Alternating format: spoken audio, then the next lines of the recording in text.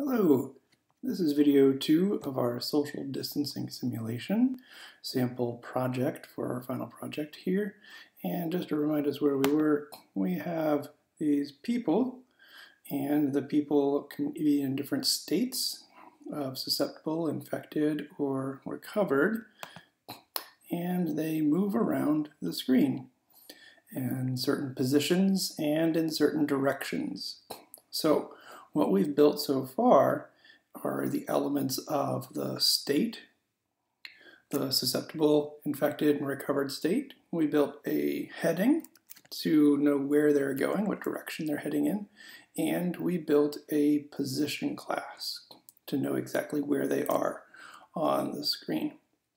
So we're going to build next the person and add a bit more to position so that we can move, and then we'll build the whole simulation of everybody moving all at once, and that'll be what we cover in this video. So let's get back here. Like I said, we have the state, we have the position, and we have the heading. So now it's time to start making a person class. So things we need in a person class. Let's see if we can get those up here. We need our data fields. We need to have a private state. We need to have a private position. Look. We need to have a private heading. Okay. We're going to want to draw them on the screen, and so we want to have a private circle. And let's go ahead and load that up. And one more thing we need, because we are going to be putting them on a GUI, and it's going to be nice to know where they are and the size of how big things are. To help put things together here, we're going to have private pane. And this is going to be our space of our world where people are going to be wandering around. Okay, time for a constructor. Public person. If you give me a state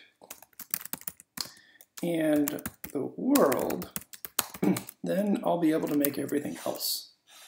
So let's see how we could do that. This dot state equals state. We definitely need to record that. This dot heading, we need it to be a random heading. We saw how to do that last time. We're going to make a new heading here.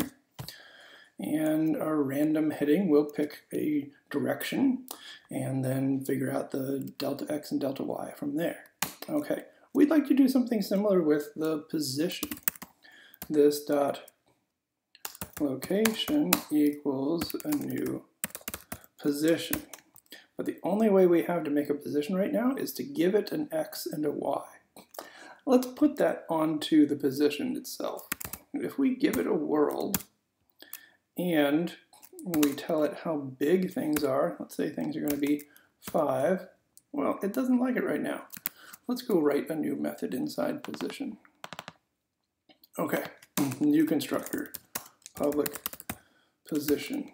If you give me the world, and you give me the radius of how big that circle is going to be that we draw on the screen, then we'll be able to figure out a random position. So let's see if we can go do that. Now, we're going to use the property of calling this other constructor up here. If we can figure out an x and a y, then what we can say down here is this. Go call the basic constructor with 2 doubles inside it. Okay, how could we do that? Math.random again times world dot, oh, we need to know what a pane is. And we can't have any other errors at the point. Let's go back to that. Okay, import the class. And this math.random times world.getWidth. That's going to give us a nice x value. And math.random times world.getHeight. height is going to give us a nice y value. Okay, but the thing is, because we know these circles have a radius, we know how big they are, we don't want them overlapping the edge of the screen, falling off. We would like to make sure they're within the bounds, not just their center point, but their whole span of the circle. So we have to do a little bit more work here to say we shouldn't be picking from all of the width. We have to subtract off the size of the circle. So 2 times the radius, 1 for each side of the width, shrinking it down a little bit, and then we need to make sure it doesn't go from 0, it has to say radius plus that number that we get here. Same thing for the y. Radius plus math.random times world.getHeight. Well, we don't want things to fall off, so radius here. Okay, so this is a way that we can make a random position. When we go back to our person, we can say, our location is a new position. I give you the world. I tell you what my radius is. I'm going to be size 5 right now. And then I have a new spot that I am in the world. Okay, we need a circle now. We are going to say this circle equals a new circle. How big is it? Well, 5. We're like, wait a second, this is turning into a magic number. I should make it a variable up here. This is something I want that slider to control. So I'm going to say public static int radius.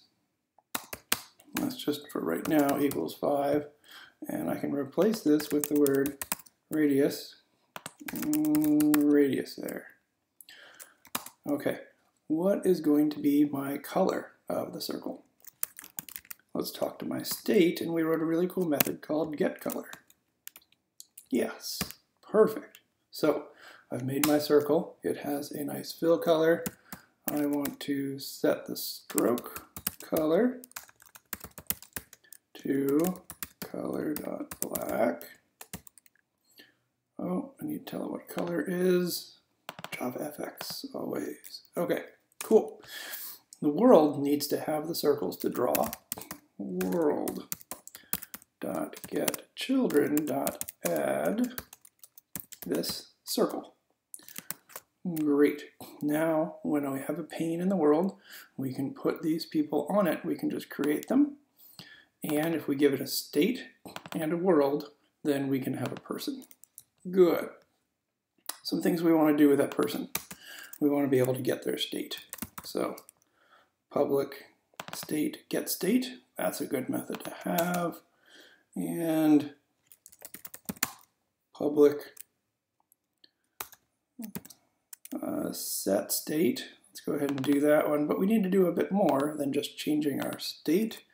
We've got to go change our circle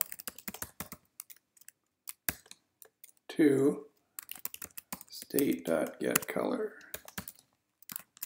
Good. Okay, so now we're all set to have a person having a state. We can change their state as the state of the world changes. If they bump into somebody or they get better, we can access that through our simulation.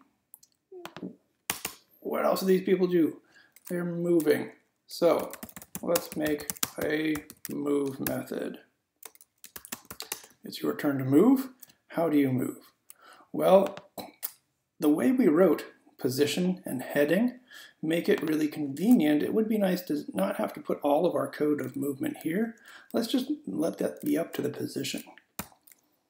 I'm going to say, hey, location, you are going to move according to the heading that you have. So that requires us to go out to our position and start to write a move method. Public void move. It brings in a heading. So how does a point move when it's given a heading? Headings have a delta x and delta y. We have an x and y. And so the simplest thing we can do is say x plus equals heading.get dx and y plus equals heading dot get dy. There we go. We will have them move. And I think that's good for right now. We'll watch what happens in the world and then come back and change it later. But that gets us started on thinking about moving. This will have to get fixed. I know you're probably saying, wait, there's things you have to consider to make them stay in the world, and we'll bring that up later. Okay, so now last thing we want our person to be able to do is to draw itself on the screen. And we've seen this before. We need to talk to our circle, set our radius equal to the radius, set our translate x to be our locations, get x, and set translate y to be our locations, get y. Okay, so now our people can move and our people can be drawn on the screen. Great. One last class to fill out our simulation. It's going to be our simulation class. Okay, so the important thing that the simulation keeps track of is an array list of person, and we're going to call it people. Let's make a constructor. Simulation. If you give me a pane for the world, and you tell me how many people should be here and pop size, then I should be able to construct everything I need. Okay, let's see if we can do that. So, people equals new array list full of person objects. And somebody told us how many we need for int I equals 0, I less than pop size. Let's make that many people. So people, add a new person. Now what kind of things does it need to make a person? Our constructor for a person took a state and a world. So the way we were starting it off, we had all of these people were made susceptible. So state susceptible. And we want to also give them the world so they can construct their positions. Cool. We also started ourselves off with one new person with the state infected. They also live in the world. Okay, this is our constructor for the simulation. We know how many people there are, and we make that many people, and then one more person comes in there who is infected. Cool. Public, let's have an array list. Somebody else might want to see these. Here are the people currently in our simulation. And let's write two more methods. Public void move. This is a for loop for all the people.